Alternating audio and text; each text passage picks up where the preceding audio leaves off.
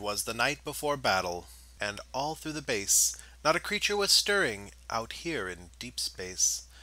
The AT-ATs were lying all snug in their bays, dreaming of crushed rebels in the upcoming days, when out on the forest moon there arose such a clatter. I warmed up the main weapon, it's fueled by hypermatter.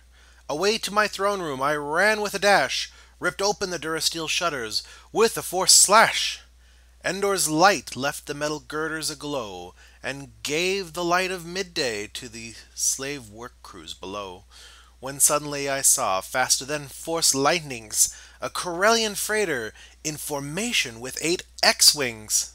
It flew so casually beneath those furred forepaws, I knew at once it could only be Wookiee claws. More rapid than TIE interceptors, his escorts they came, and he jinked, then broadcast, and commanded them by name. And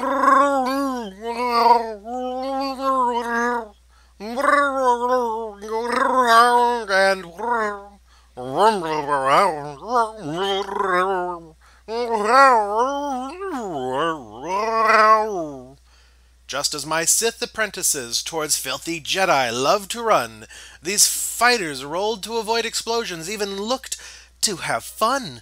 Down to the exhaust trench they flew, with bays full of torpedoes, and Wookiee claws too. "Ha ha!" I cackled, as the corridors they sped betwixt. "That design flaw you seek, it has been fixed." I transmitted this mockingly in the clear, the better their hopeless cries I might hear. With a sudden twist, they looped backwards, then dove deep within the structure of my weapon, then nimbly wove their way through the guts of my fully functional battle station. Sudden forbidding gripped me and left my twisted face ashen. "Vader!" I rasped, then remembered he'd left. His ill-timed vacation had left me bereft. My crimson-robed guards, they stood there all silent, and I remembered too late that they weren't all that violent. Everything up till now had transpired by my design. The upcoming battle would be far from benign, but Wookiee Claw's presence I had not foretold.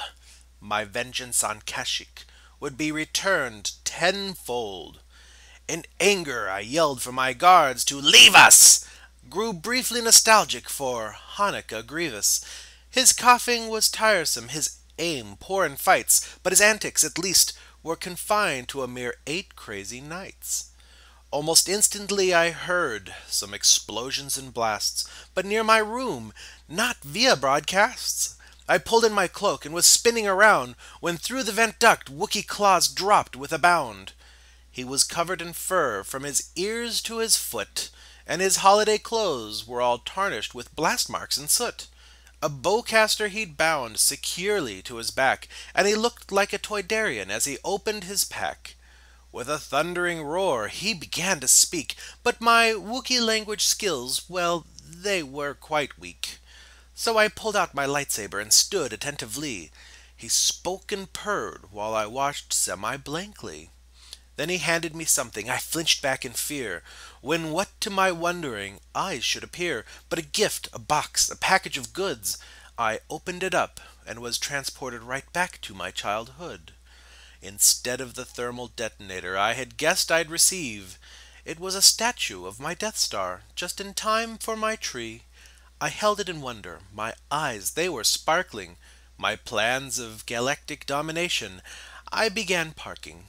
Perhaps I would wait and first speak with Vader's son, instead of quickly executing him down in my dungeon. I had planned on a death, quick and neat and efficient, but the glow of the ornament, it was indeed brilliant.